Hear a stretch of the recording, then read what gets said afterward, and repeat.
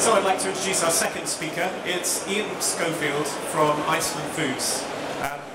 Iceland made the headlines this year by becoming the first major retailer to pledge to eliminate plastics entirely from their own brand products. Thank you. Right, I'm going to give you a very quick 15 minutes, 20 minutes talk about removal of plastics. I'm first going to show you on the 16th of January this year, we announced we were going to go plastic free. And there was no Brexit news that day. There was no Donald Trump news that day. There was just plastic free news that day. And we caught the headlines in a big, big way.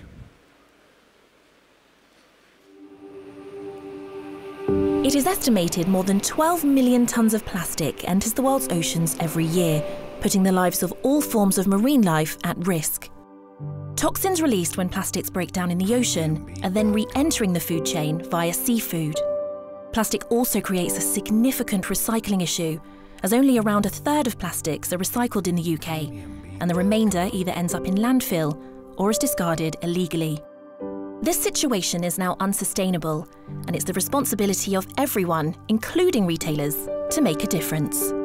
PremiumBeat.com. Iceland is aiming to become the world's first mainstream retailer to fully eliminate plastic packaging from our own label products, which covers more than 1,000 product lines, by 2023.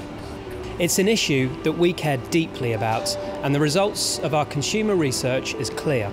UK consumers believe supermarkets need to make changes in the way they package food and the materials used. The technologies and materials for producing a diverse range of non-plastic packaging are now becoming commercially available. We're in the process of producing our new February ranges. Within the ranges, we're now going to be using a new paper-based tray. We have a real opportunity here to make a huge difference to the environment. It's a pledge that we're determined to deliver on. The onus is on retailers, as a leading contributor to plastic packaging pollution, to take a stand and deliver real and long-lasting change. There really is no excuse anymore for excessive packaging that creates needless waste and damages our environment. And we're working closely with our supportive own brand suppliers to ensure that this pledge becomes a reality.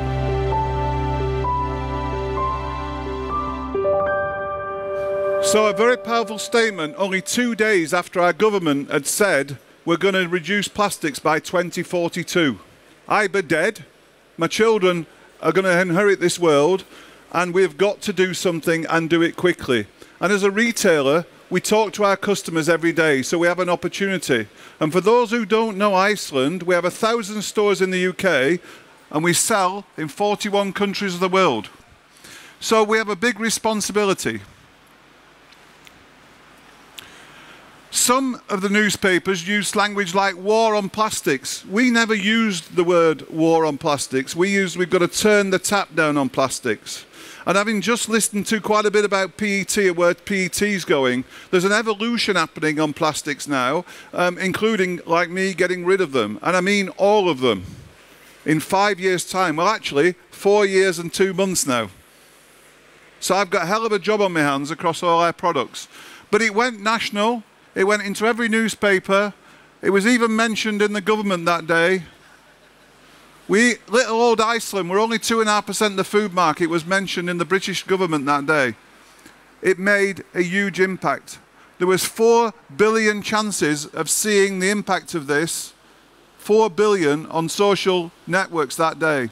When I walked into the BBC that morning for my interview, the lady on reception said to me, in a very clear voice, "Thank God someone's doing something about plastics."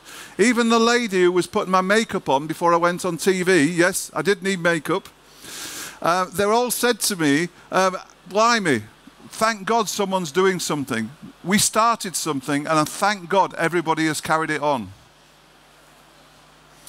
And the interesting thing was, 40 years ago, when I trained in the Co-op, one of our retailers in the UK, and obviously they're here in Scandinavia, we had 100 manufacturing factories. And guess what I was doing? I was learning polymers. And guess what I was doing? I was taking all the cellulose and the glassines and all the natural materials and putting them into plastics 40 years ago. Guess what I'm doing today? Taking them out. True circular economy, 40 years later. Yeah? Unbelievable. Now, for a retailer, we have a lot of conflicts. A lot of conflicts. You can imagine the back of our stores, the distribution. If you didn't know, our shrink wrap at the back that goes on all our pallets that we ship all around the world, and we literally do buy from all around the world, this shrink wrap is now being collected. It's having to go to Germany at the moment, but it's being recycled back into our carrier bags. Now, is that good use of plastics? You may argue it is. Well, it is, because we're recycling it, but it's not truly the answer.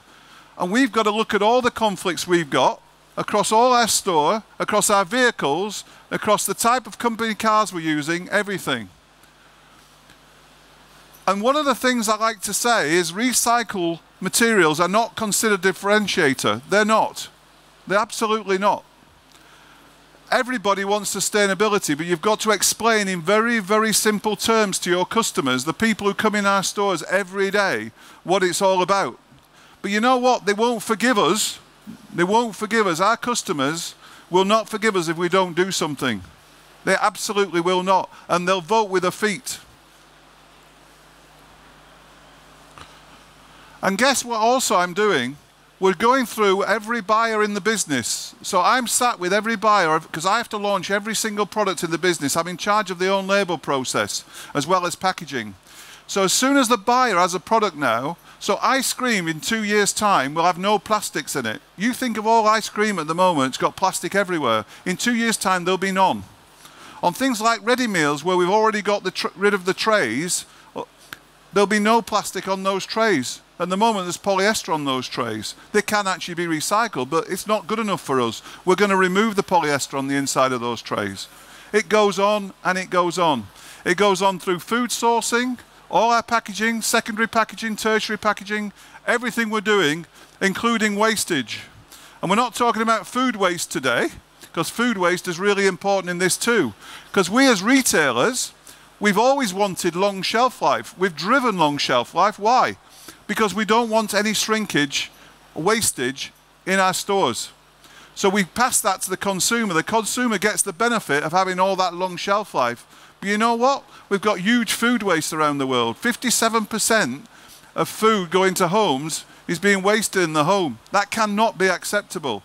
So we're also looking at, do we need to have less shelf life on our items when we change our packaging? Because the other thing is we're not going to compromise is food safety. We are never going to compromise food safety. But what we can do is use technology to help us make better decisions.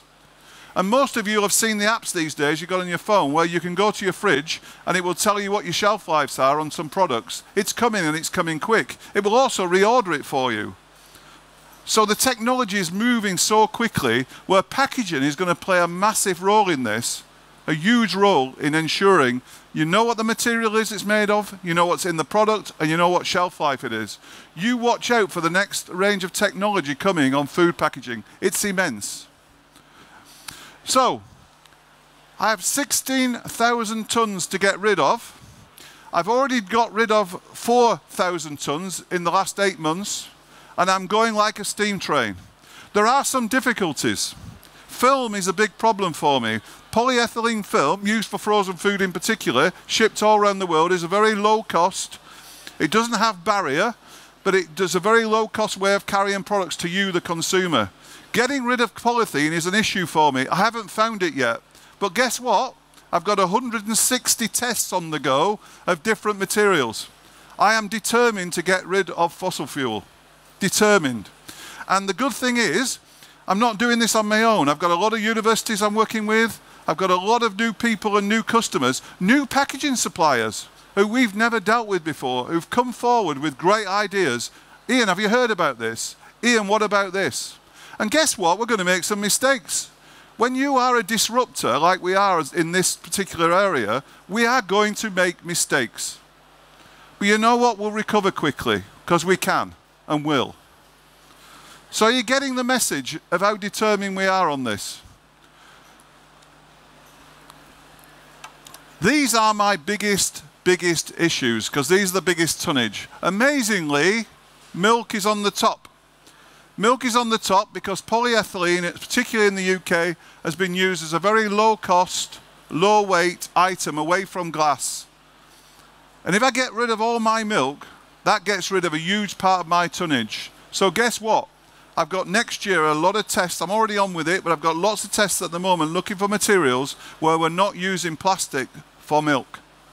Now, funny enough, in Scandinavia, there's a lot of board here. And when you walk around, there's quite a bit of board already. But there's also some plastic coating still on those boards, isn't there? We've got to get rid of that too. Yeah, we still need barrier. Yes, we still need to make sure we're keeping our food safe. But there's no reason why we can't get rid of it. And why we're doing this? Let's remember why we're doing this. You've seen the videos. You've seen what drove us to make changes. If you go anywhere these days, on any beach, anywhere around the world, you see plastic everywhere. People were saying to me it's only Asia. So I went out on fishing boats and I was absolutely staggered how much plastic we dragged up out of the ocean. Staggered. So we're eating that plastic, that microplastic today. We are eating it, whether we like it or not. There's a magnificent film made called The Midway, which is near Hawaii. And if you've seen the video, it shows all the birds dying from eating nothing but plastics. What are we doing? And when I go around my coast of the UK and I go in those boats and everyone's saying, well, it's only Asia, it's the Yangtze River, it's all these others, and we're picking plastic out of the sea at all moments, that's a very, very sobering thought for our future. Very sobering. And I've got a 20-year-old son now who's in New York studying. And when I go around New York and I look at the rubbish, where is that rubbish going? It's going elsewhere out of their country. That cannot be right. So we are small. We're a tiny retailer doing our thing. All the messages from me to you today, and this is where I'm going to leave it, is we have to rethink the way we are packaging our products and our food. We have to think very differently because it's not our world, it's our kids. And the interesting for me is when I did geology at school, I remember very clearly, and when Tim just touched it there, the geology teacher said to me, the human race is only the next layer of soil. But you know what? We've now got a layer of soil called plastic. It's already there. It's not going anywhere. Why? Because it can't go anywhere. So frightening though it is, we have got to change that. And it's great. The word bioplastics drives me crazy because I've had the pile of bioplastics that I've seen. Some are great. They really work. Some don't. And if they break into microplastics, they are no use. We don't want any microplastics in our environment. We've got to avoid that. So that's why we're driving it so heavily and so strongly. So that's what I want to leave you for. And at the end, I really want some difficult questions, some really difficult questions on what you're doing, on why you're doing it, and what do you think about this? Because that's the most important thing for me. We're learning every day on this trail. It's a journey. It's an absolute journey. Thanks very much.